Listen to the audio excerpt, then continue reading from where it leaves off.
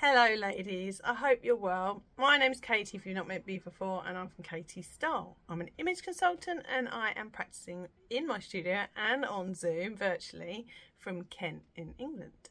So today I want to run you through some makeup tips.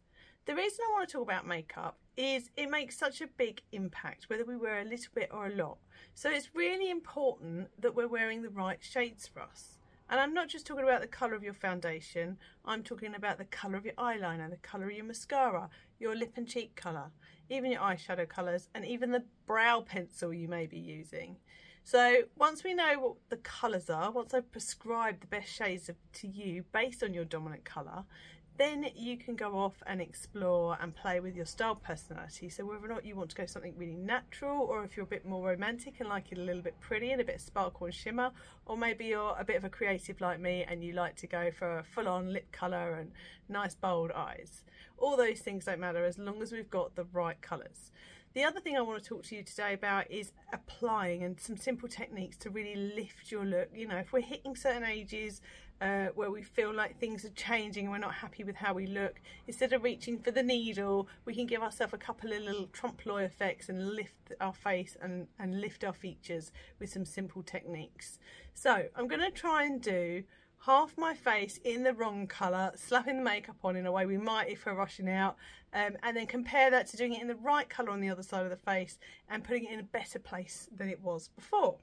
I'll be using a mixture of Zao makeup, which is all completely eco-friendly, vegan, refillable, recyclable makeup, and Mary Kay, which I love. I love the colour, I love the company, I love the products. So I've already started with a really simple base. We're not going for big dramatic looks today. I always make sure, first of all, you've got a really good skincare routine. Drinking lots of water, keep the skin hydrated is the top tip for good makeup. Start with a good base. Then we're going to start with a primer. So this one here is Mary Kay Foundation Primer. It comes out in kind of, excuse me, it comes out in a bit of a clear gel. I don't know how easy you can see that. Can you see on my finger that sort of clear gel, and it's very smooth. It creates a really good base for your makeup to go on.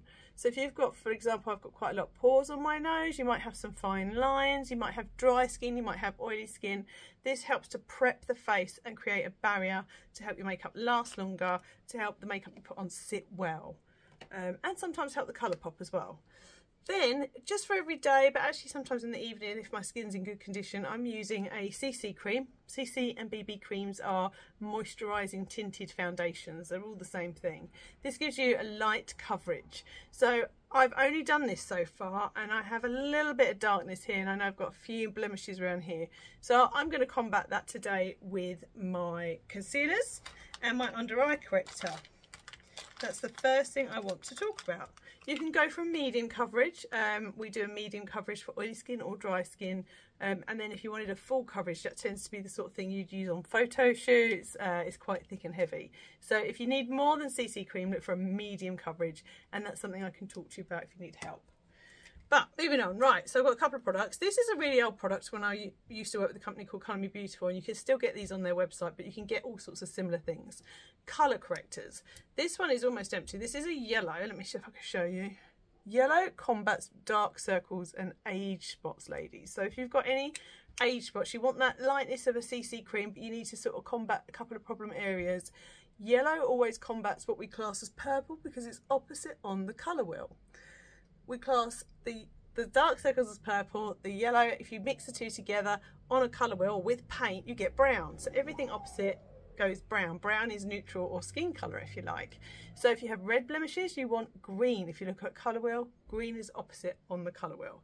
So top tip there, if you're going to purchase colour correctors. Colour Me Beautiful do this in green and yellow. I know a consultant who can supply you with that. If you need some help, let me know. But the other thing I've got is, which one do I want to show you first? I've got, these look the same. One's a concealer and one's an under eye corrector. Under eye corrector with a pink pigmentation, which also can help. So again, I should have done one than the other, shouldn't I? This one's a little bit heavier than the Colour Me Beautiful yellow, and it gives a better coverage. So I'm not trying to highlight, I'm just, there you go. You can see the difference under the eyes there. So I will go in and do this side to make it fair when we're looking at the difference colour can make. Start with the same base on both sides of the face before we start playing and changing things up. So there you can see the difference that has made, the under eye corrector That's one of my go-tos. And then I always pop the excess, if I feel I've got too much, just pop it on the lid to help neutralise the colour on the lid, if that helps, if that's what you want to do. Then go in with the concealer. Anywhere I feel I might have a few blemishes. I have sensitive skin. I've been trying new skincare products and inevitably they've made me come out in a little bit of a blotchy red rash. Sun cream can do that to me too. Sun cream's key, ladies. Sun cream not in your skin, in your foundation, although these have got it, but getting hold of one of the ladies in the group who sells Tropics. Sorry, I can't remember who it is at the moment. I think Fiona does as well, but the SPF factor 50 from any of the ladies in the group that sell Tropics is one of my favourite products at the moment. I'm sitting in my bedroom at the moment, so if I've got it here I can show you. No, it's not there to hand. So, but yeah, I'm sure one of the ladies can show you, maybe pop it in the comments below. So that's my base done. I'm really happy with that. If I wanted a little bit of powder I could. Powders are great for setting foundation, but I know as we get older we get slightly drier skin in some cases, so you might feel a bit scared of using it. This one here, everything in bamboo, is from Zao. Everything's made in bamboo because it grows like a weed. It's a brilliant material. It's got magnet top and then the powder's in there. This one here is a good coverage. It could be used on its own if you're really not a makeup person and you just like to put a bit of powder on. But I actually like that extra bit of coverage on top if I feel like I'm really blemishy. Blemishy? Is that a word? So there you go. Really good one, that one. Comes in lots of different colours. You might just want a translucent powder as well, which is fine. Translucent is really light. It goes on any colour skin, whereas products like that last one come in different colours for different colour skins. And both the products I use come with a really good range of skin tones. So if you struggle with skin tones, let me know. So next up, let's move on and have some fun. I'm going to start with my eyes. I'm going to start with my eyeshadow. So eyeshadows, the tools are the best bit of advice I can give you. I think I've said this before in previous sessions, and I really need to follow up for you. These brushes here in pink, if you see me pick any up, these are from a company called Spectrum. They're not really expensive, they're not really cheap. Look out for deals on Woucher and so on. Spectrum are great. And I managed to go to a show and get a really good deal and pick up loads and loads of bits for £25 in a bag. So I got lots. There's lots more than this. There's loads more, but you can see there's all different shapes and angles, and they really do make a difference when we're applying our makeup to how well that we apply our eyeshadows or blushes. So I'm going to take this flat-ended one because that's going to help blend my eyeliner later. I'm going to take a nice fluffy one to start with. Clear that up a bit.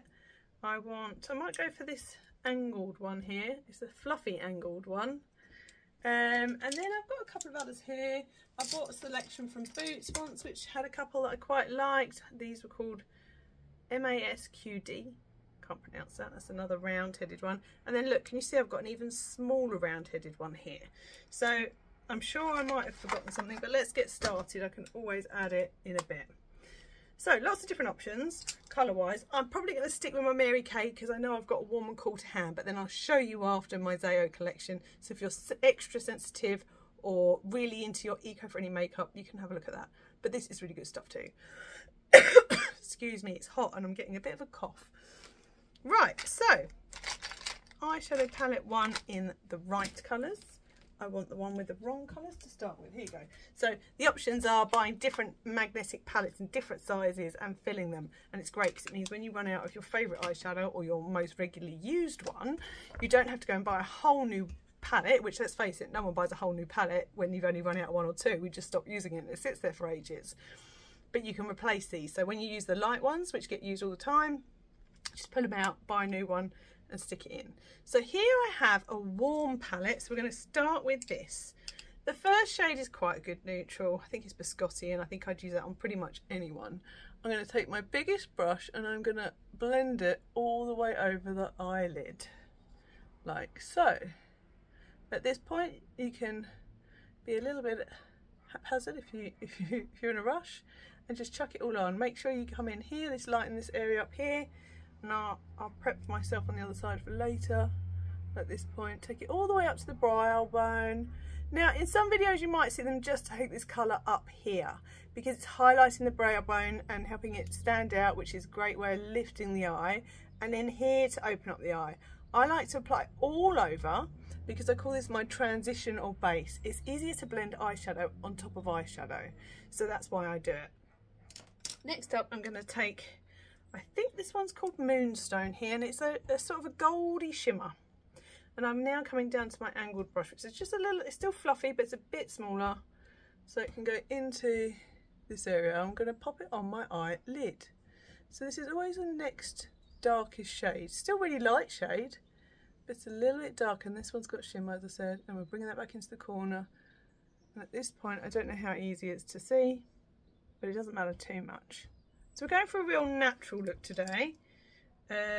Now I'm going down to the smallest brush, and I'm going to go for this one here, which is, I think this one's hazelnut. It's a really nice warm chocolatey brown. Now at this stage it's not the most horrendous colour on me, but I am better in a cooler shade. So if you are warm, you're better in your golds and chocolates, creamy tones.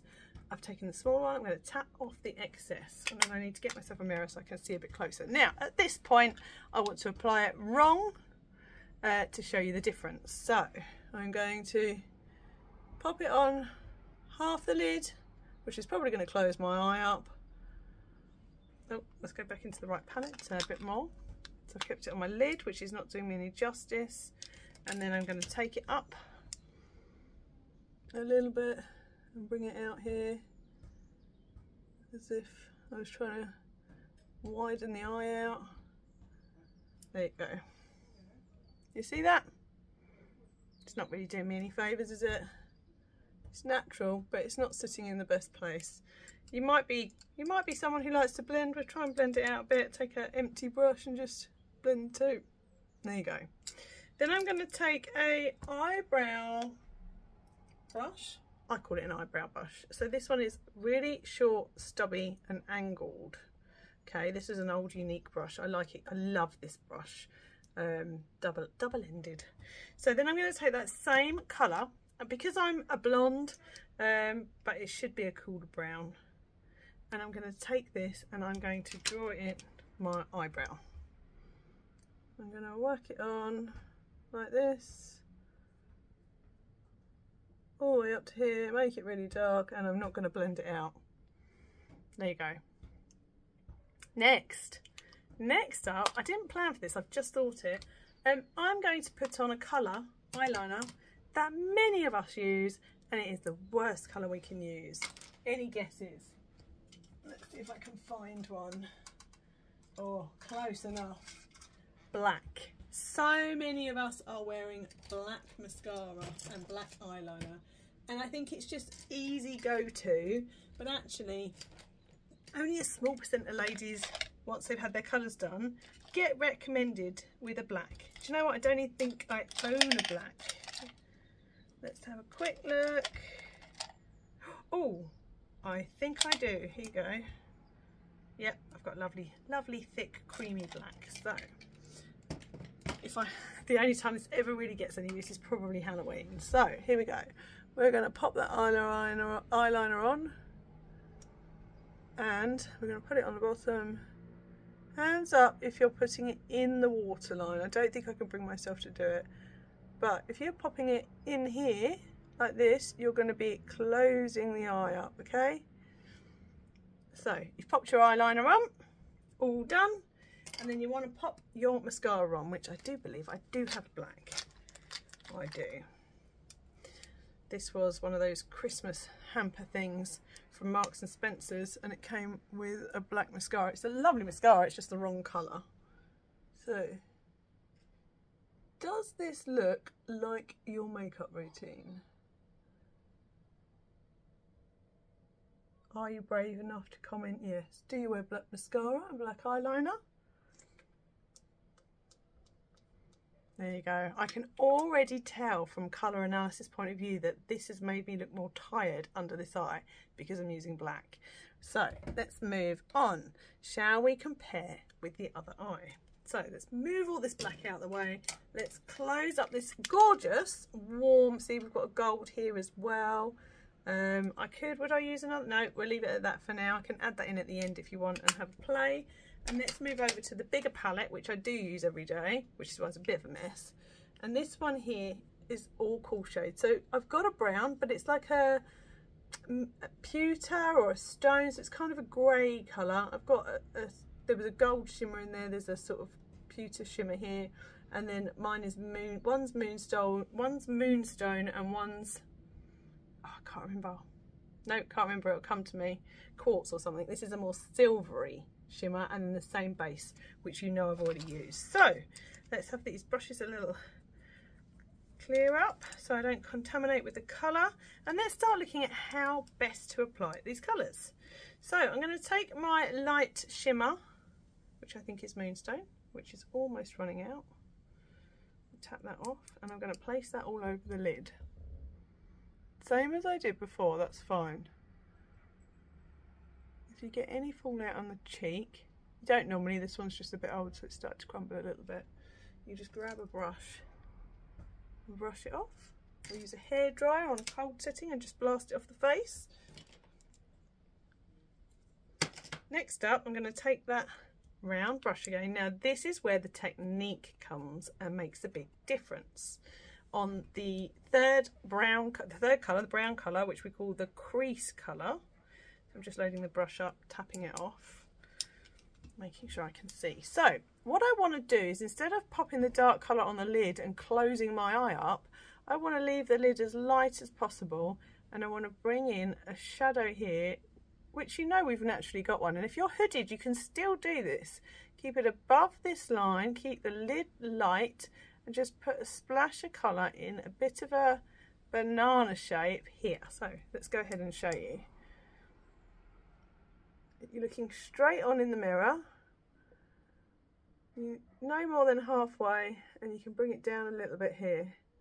The other thing is I'm not trying to bring it out like I was before. I'm bringing it more in a straight line down, keeping everything up so this space stays clear, which is going to give the effect of lifting. Now once that colour's there, you can then go back to your big fluffy brush and you want to blend it. You don't want to see a harsh line like we did before. Look, you can see the line between the light and the dark there. You want to keep things blended by circle motions back and forth. Take the brush that you put the light colour on first, or an empty fluffy one, and just go over that line where the two meet to really soften it up and blend it out. And this all comes with practice. It doesn't take a lot, but already look how closed and tied that looks and how lifted and light this side looks. So that's my eyeshadow done. It's given me all my strength not to put lots of big heavy colour on here, ladies. Those who know me know that I'm a dramatic, so I like to take it a bit further. So before we move on to a coloured eyeliner for everyone, I'll talk about everyone's coloured eyeliners and put one on me. I actually want to talk about this. This is not a white, but a cream. Now some of you might remember being told in the past that using a white on the waterline really helps open your eye, and it does. But when we hit our 30s and onwards, white can be a bit harsh depending on your colour type. And so this more creamy nude colour is better. So we're going to take it and just colour in here, and instead of adding a dark colour, we're going to add a light colour and lift and open up the eye.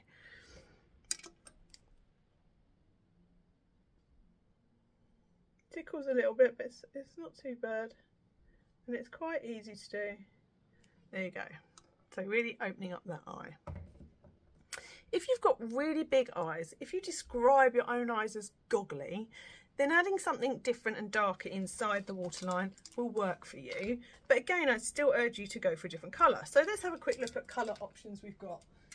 Let's have a look at the Zao ones because they're easy to get to hand.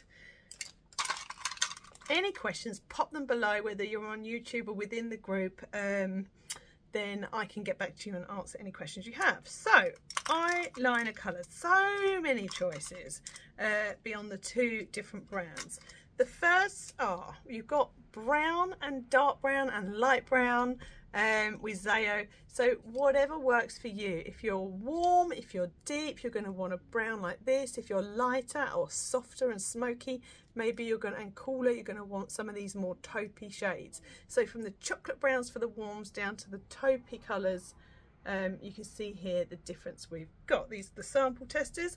I can pop some on my hand next to the black because I actually drew black on my hand earlier just before I popped it on myself. Some of these are eyebrow colours as well, eyebrow pencils, but if it says eyebrow, that's fine. It can be used, they can both be used for each. So you can see all the way from the black through to the lights, perfect for our blondes as well. Next up, the one I'm going to use on myself in a minute, is I'm going to use a grey. Now I've got a grey, or am I? No, I'm not. I'm going to try something else. Right, so if you're cool and you're smoky and you're light, grey is a really good one. I'll see if I can pop a tester on for you in a second. That's actually a stock one. And then blue. Don't freak out, ladies. This one's quite a bright one. I'll see if I can find my other one in a minute. But you can see here we've got kind of a nice deep inky blue here, which is going to be great on our cools, our deeps, our lights if they're dramatic. I like wearing this one. It's beautiful. Helps the eye pop. Then we've got this one, which is my go-to. If you see me on a work stall, at a show, if you've had a one-to-one with me, you know I always try and share with you the teal. It's a cheap colour because it suits everyone. It sits right in between warm and cool. It's not too dark, it's not too light. So it is a colour I could show you today. And it really makes your eyes ping. The colour of your eye will always sparkle. Just before I go ahead and pop that one on, I can show you a couple more. This is the, or haven't got as many. I'll do something on my page. So this is another grey, that's the grey. So you can see it's not as dark as the black, but that's the grey there. So there we have it. Let me go in with the teal from Zao and show you the difference it makes and how I apply it. I'm not just going to chuck it on this time. I'm going to use a brush to help. So, first of all, if you're nervous about doing eyeliner, don't worry. Pop a tiny, tiny dash in the corner there. And don't worry if you've made a mess of it. Next, you're going to do the same on the top. I come in close here. You're going to tickle the lashes because it means you're as close to the lash line as you can be. You don't want a gap. And just tickle back and forth. So nice soft pencils, both the Mary Kay and the Zao. And then even if you've gone wiggly wobbly, don't worry, because you're going to get a flat-ended brush, which I had. Where have I popped that? You want a flat angled brush to help. You could do it with your fingers if your fingers are clean.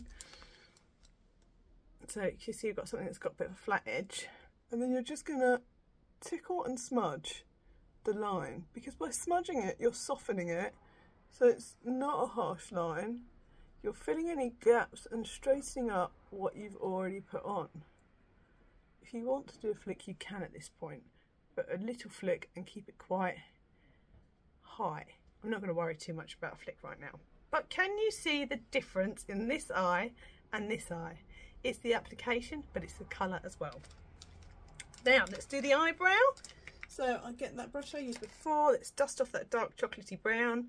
I'm going to use the same brush, but show you how I put it on a little bit more caringly, if you like. So the brown that we used before here, oh, that one, tap it on the brush, and I want to apply it in a way that's going to lift my eyebrows. So you hear about people saying that eyebrows frame the face. They really do, but let's frame it and lift it. So make sure they're brushed up. Mine could do with a tweeze or a thread right now, but this is as good as we got. So I'm going to take that angled brush.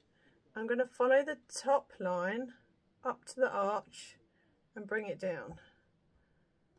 It's just practice. And then the excess is going to come here lightly. And then to top it off, I'm going to take a spoolie or an eyebrow brush and just brush through to lighten it and soften it. It doesn't have to be harsh. It's not that difficult. You follow the brow line that you've already got. And can you see, instead of having a heavy brow that weighs me down, I've got a brow that's up and lifted my eye. Next up, I'm going to go for a mascara that is black brown. not black, because it's going to make a difference. Now, if you are cool, deep and cool, light, smoky, pretty much anything except for warm or really warm, then blue, black and navy is going to look fab on you. A really good option if you're not sure is always go for black brown. If you're deep and cool, you can wear black, but still try some of these other shades. They are so much better and so much prettier. Now I'm using brown with the teal eyeliner. That's absolutely fine. The teal eyeliner looks great with the blue if it suits you. There you go, look the difference that's made. Right, so I'm babbling on. I want to move on and keep it short now because I don't want to keep you too much longer. And I want to see if I can show you the difference between the warm blush and the cool blush. So let's see if I can find myself the Zao palette. So this is the one I use in my studio. It holds a whole load of colours to play with, and it has a couple of blushes. Really, I want a smaller blusher brush, and I'm sure it's sitting here right in front of me, but I can't see it for looking. So here you can see the difference. Cool shades typically are berries, candies, rose, pinks, and warmer shades are typically corals, salmons, apricots, the orangey tone versus the pinky purpley tone. So you've got your warm and your cool. I'm going to go in with the orange, and I'm going to do what I'm sure many of us do, and that's whack it on. Okay, might take it up on your forehead. It's a bit like a bronzer colour. Bit underneath because that's what we're told to do. And there you go. I'll be sure to get some photos of this after as well, so you can have a good look. Now I'm going to change my brush to a smaller brush, so I've got a bit more control, a bit more direction, and I'm going to go in with the light pink, which is the right colour for me. And I'm going to take it just here, just a tiny bit. So if we put a face, this is where your bronzer would go if you really want to add some dark colour, to add that contour. It's when you make that face and you see the dent, and that's where the shadow should go. About here. Don't bring it down too low. Anything you bring low is going to make your face low. So always just inch it up a little bit. So my blusher is coming just here up to my hairline in a tiny little circle motion in the right colour. And then again, if it was a bronzer I could do this, but sometimes I do it with my blusher instead, just to add a little bit of colour in, especially once we put our foundation on, we're taking colour out of the face. Then I'm going to go for a highlighter. Highlighter could be a powder highlighter, it could be a cream one. I'm using at the moment this Mary Kay one, which comes in a cool and a warm. This is the cool one, so different tones.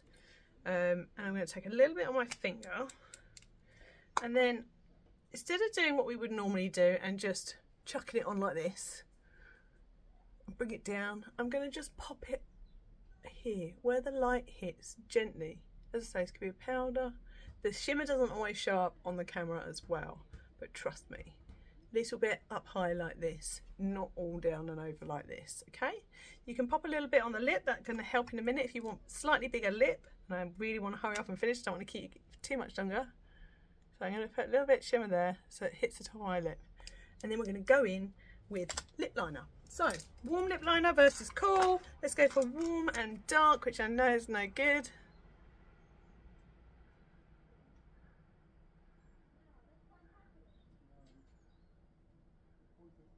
Now always colour in the whole lip.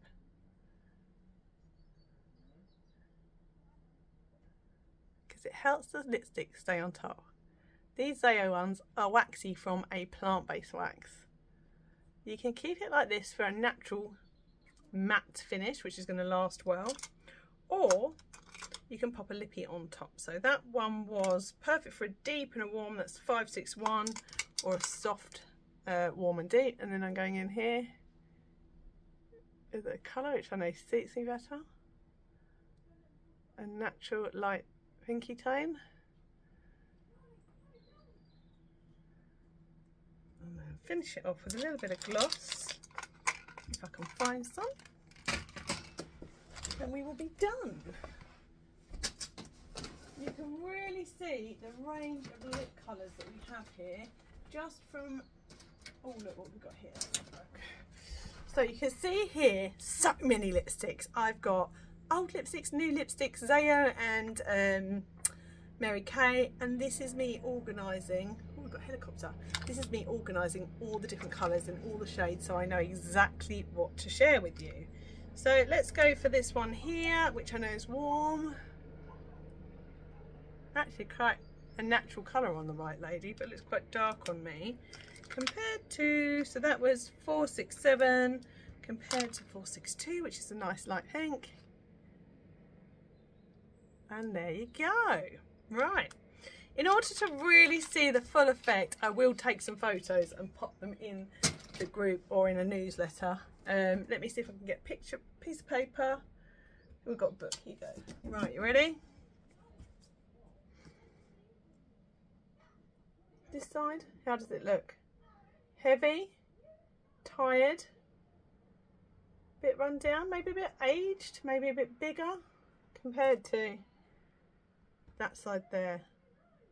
You can really, I think, see the difference. So I really hope that's helped. If you want some advice on makeup colours, drop me a message. If you haven't had dominant colour analysis for free virtually through Messenger, then let me know. I can do that with you as soon as I'm free, and then once I know your dominant colour, I can prescribe the best shades of makeup.